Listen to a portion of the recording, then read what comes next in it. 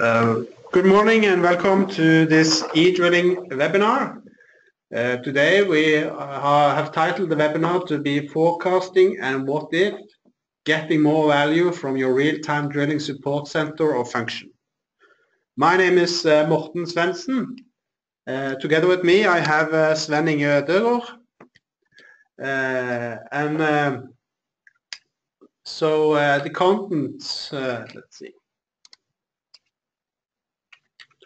Content of today's presentation is what work is usually done in a real-time center, what is live well support compared to conventional monitoring, what is forecasting, what is forward-looking, what is what-if simulations. And when we have been looking briefly on these topics, we will go over to look a bit more on how we actually do forecasting and forward-looking and what-if simulations.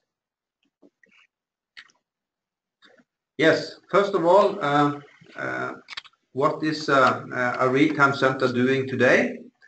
The real-time center gets, of course, real-time data. They store this data and they display these data. And drilling data is then monitoring by a drilling analyst, and the rig is informed if an analyst detects an event. The real-time center also do some ad hoc simulation if something occurs. So what is then difference between conventional monitoring done in the real-time center today and the framework of what we call live well support, where you do this with real-time simulators? On conventional monitoring, you do real-time measurements. You compare pre-simulation results with measurements. You do manual diagnostics, and you run new simulation when things change. In a live well support environment, the simulations are done in real time. You compare simulation results with measurements in real time. You have always calibrated models. You have automatic and manual diagnostics. You have forecast simulation. You have forward-looking simulations and what-if simulations. We come more into the details as we proceed with the webinar. So what is real-time simulations? Real-time simulations is when the real-time data from the rig is driving the simulator. And the simulation is then calibrated against the actual well, and then it's easy to detect problems by looking on at deviations. You can see on the example below where you have a drop in measured standpipe pressure from the sensor compared to the calculated standpipe pressure from the simulator. This indicates a washout in the drill string, and this is typical how you get value from running real-time simulations. When you have a real-time simulation, then it's easy to do forecasting, and then you do forecasting on the actual well to verify the drillability before the operation, during a section, before next section, or when you do a change in the drilling plan. You can update your risk register related to these forecast simulations.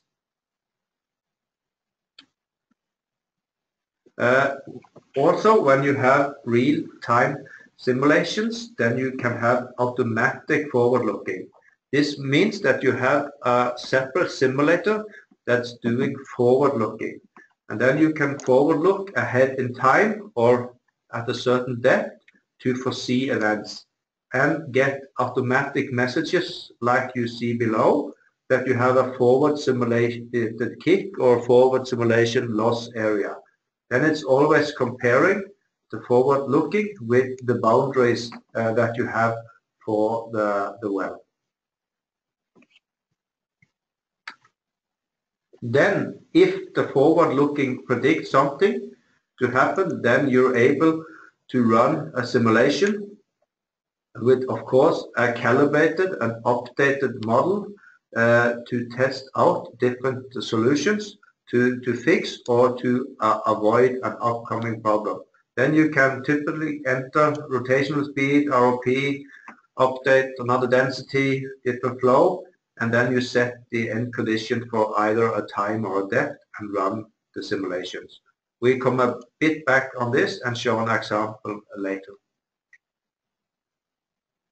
So what is live well support? It's real-time monitoring where you compare sensor data with simulated data. You update a real-time 3D view for visual understanding and to see your risks in the well. You do what if and automatic forward-looking. You can do you do daily forecast to update your risk picture ahead. This can be done also in a 3D environment, and you simulate the next operation with an updated risk picture. Yeah, and now we will go a bit more in details on how you actually do these different things that Sven have talked about. So if we start with the forecasting, because that's the first thing you do. You can do it during the planning, or you can do it just before you start an operation or when you start an operations. So the first thing you do is actually setting up a well configuration. So you need to set up the well that you're going to do simulations on. I can start up a simulation for you. So first of all, what you do when you start this, you set up your well in the well configuration.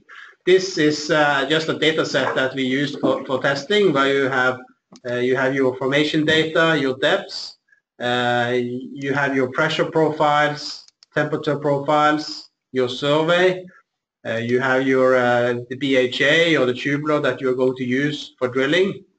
And it's quite easy to update as well. So when you actually have built the BHA and start putting that in the hole, you can start doing simulations on it.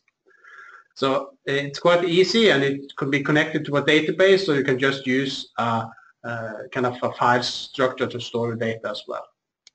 So the next thing then is to kind of set up the simulation that you are going to run. And I have set up this according to kind of the drilling program that we had. So this is a section where we start from the casing shoe with fluid already displaced in the well.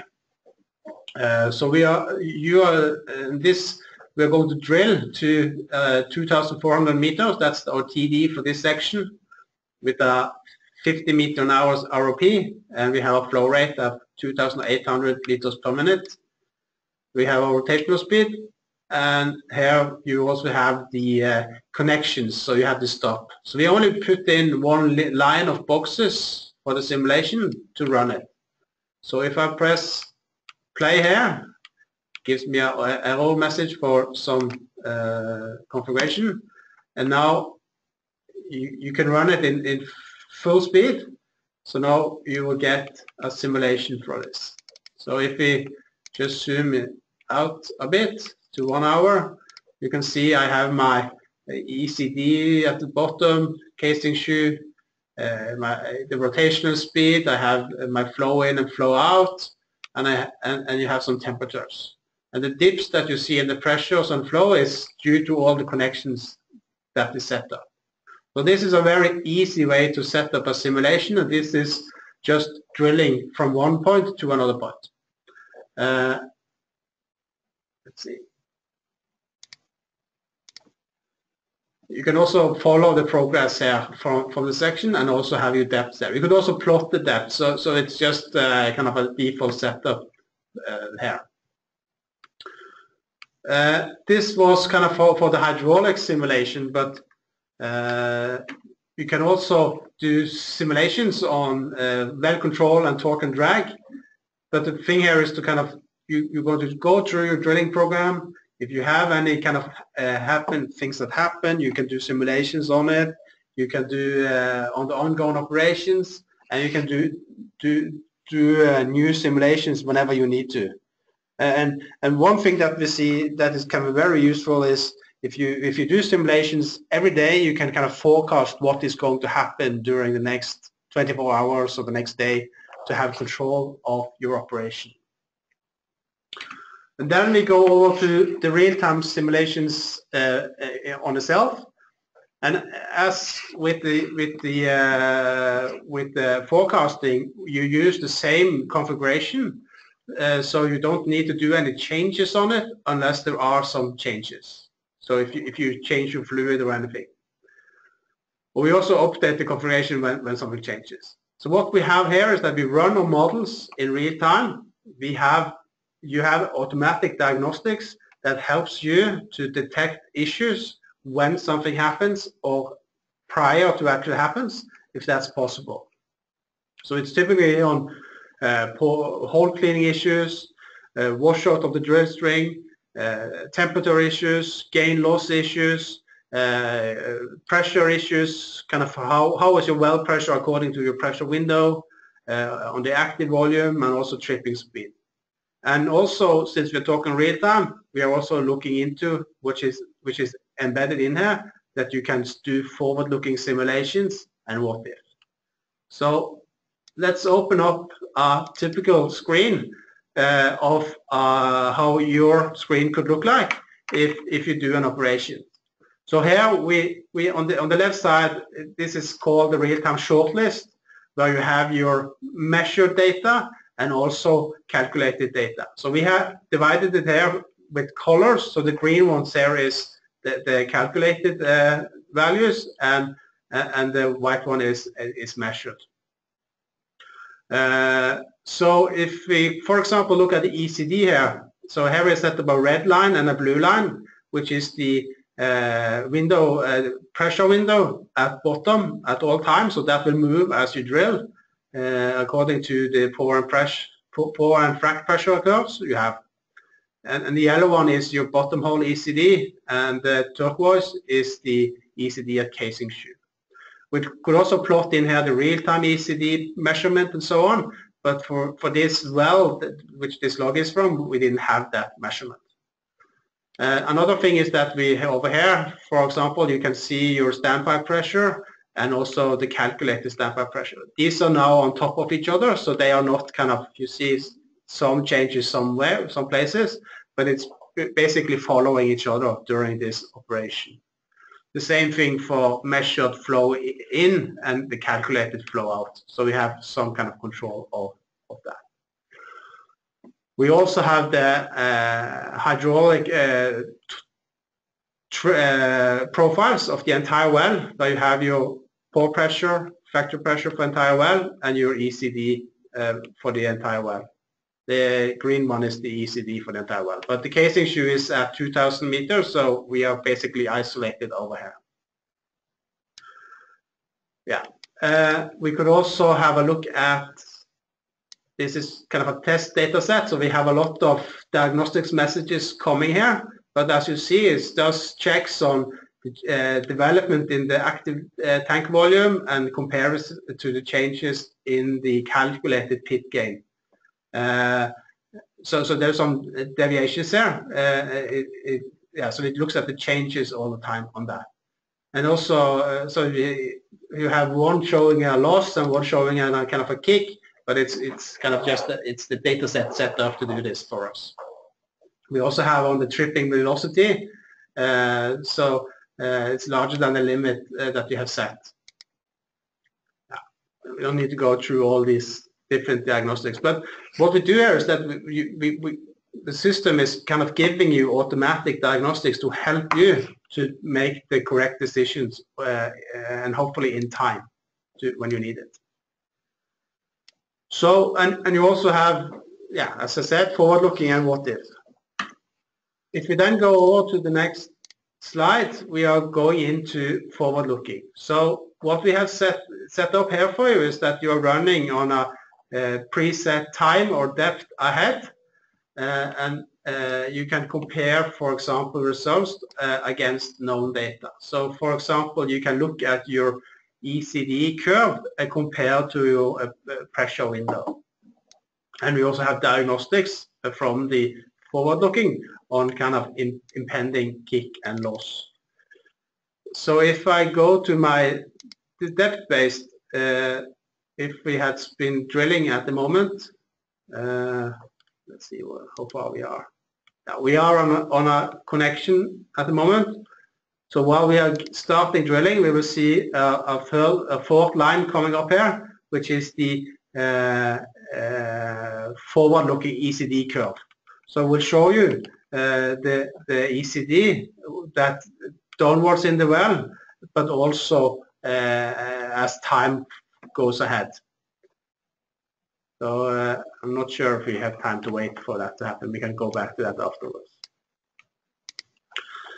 And the next thing is the what-if simulations. And as Sven Inge mentioned, if something happens or you want to investigate something, you can do a what-if simulation.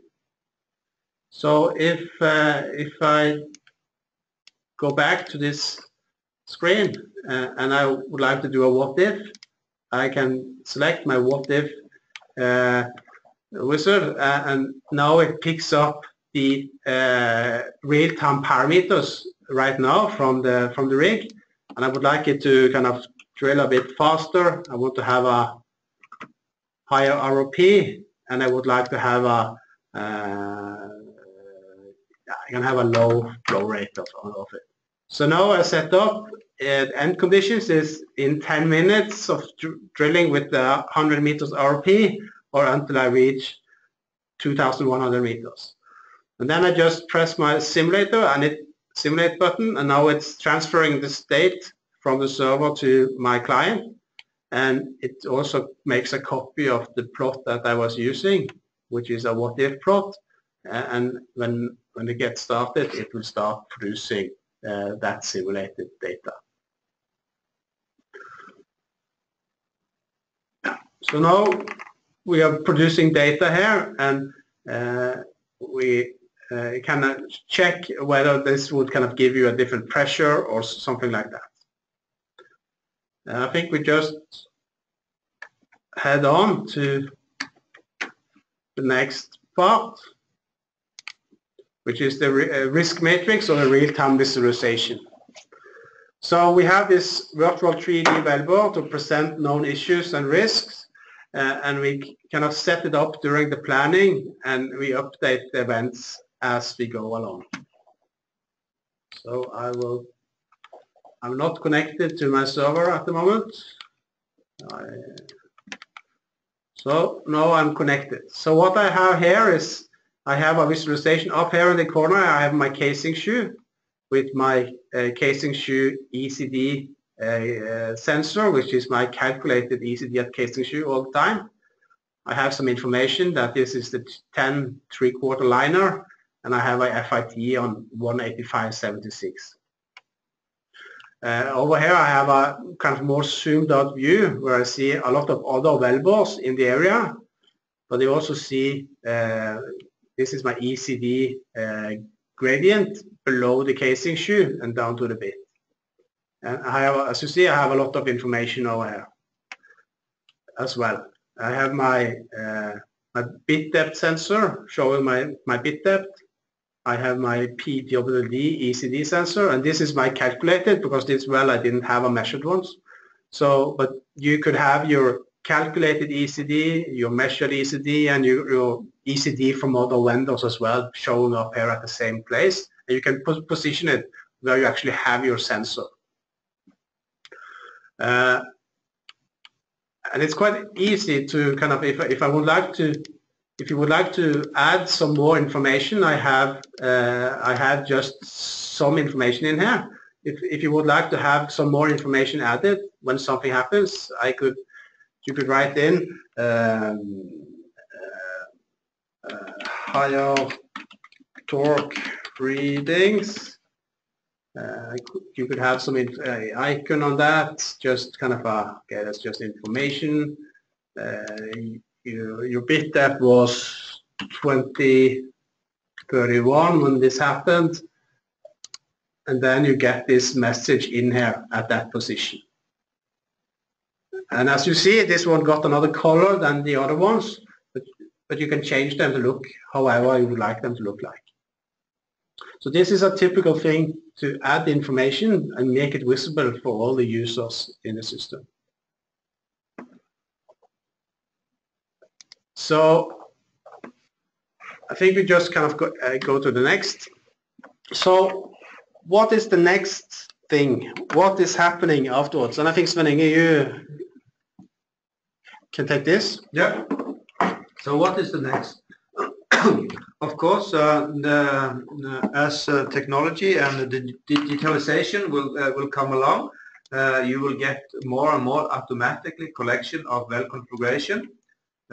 You will also get automatic calibration of models, and then you will also get more automatic diagnostics, and the what if simulations and forecast simulations will be automated, and they will be based on both diagnostic messages coming up and the best practice for the different companies that's using it. So you can import your own best practice document into the setup of how the what if simulation should be done. And then you will come onto an automatic advisory system based on all the above. So real-time simulation, forecast simulation, and what if simulation will enable better automated drilling control, and be able to run or drill the perfect well in all its aspects. Yeah, that's good. So now we have kind of gone through the slides that we had, and we have time for questions. And I did not say that you could ask questions in the question box in the GoToMeeting web application, but we have got a couple of questions already. And if you have any more, just feel free to ask them while we are still here. So we got, first question is this a service eDrilling is delivering? And that's a good question, because, but kind of to start with, eDrilling is a software company which provides software that you can utilize to in your operations. We have been delivering services earlier, and we will always kind of help our customers get to use this. But we would rather like our customers to use it themselves, the oil companies or the service companies. And the live well support that we talked about is kind of a framework that we have built utilizing our product portfolio to kind of help the clients or help you drill better wells. So, and next questions, who use these tools today? And we have several clients that uses these software tools. Some clients use all our portfolio, and some clients just use parts of it. But it's companies like major oil companies through the world that's using our software tools. Okay, we have another question here. What models are being used to perform the simulations? Good questions. The models that's been used is it's around models. It's physical models. It's dynamic models. It's based on pure physical models that takes into account all the different dynamic behavior in a drilling operation, which means that if you stop circulating, the formation will still heat up the fluid, and you will get changes in the ECD and so on throughout on the whole well profile. So it's the most advanced models that's available in the market today that's used in these products. Yeah, so if you kind of a bit more detail, so we basically, our core models are a hydraulics model, which is a hydraulic and temperature model, and as Inge said, is a dynamic model. But we also have a torque and drag model that is coupled together with this when we run it in real time. So running a real-time system, you have a hydraulics model feeding the torque and drag model with the temperatures, densities, so it will calculate proper buoyancy, for example. And on top of that, we have our own diagnostics, we call it a module, that is kind of doing checks on the measurements and the calculations all the time to provide diagnostics messages. And these models has been verified both in real-time applications or real-time verifications, in benchmarking towards other, and so on.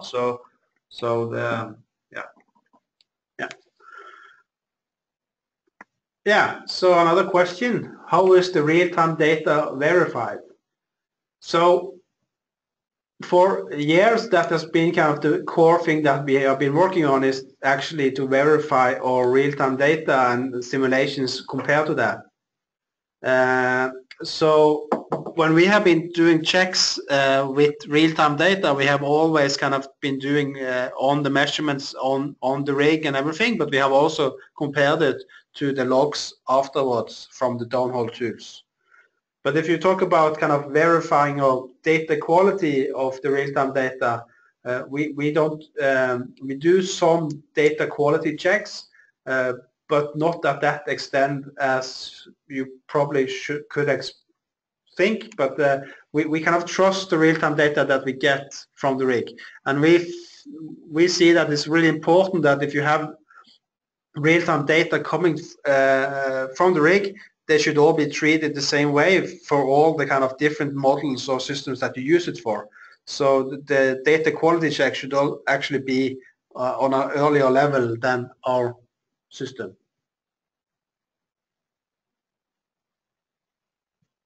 Yeah.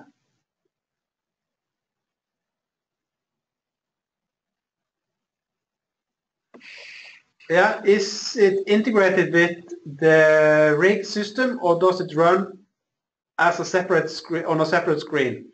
And that's a good question, because we have our own software tools and visualization clients that we use to visualize the data.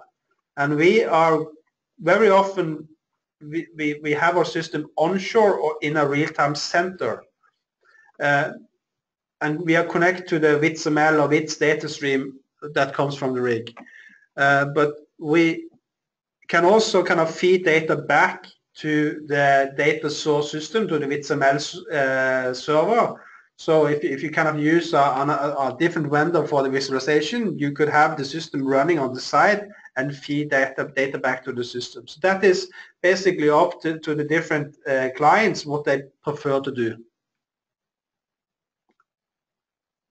Okay, that's all the questions. I have also added the presentation in the handout box or folder on the GoToWebinar application. So if you want to have the presentation, you can find it there.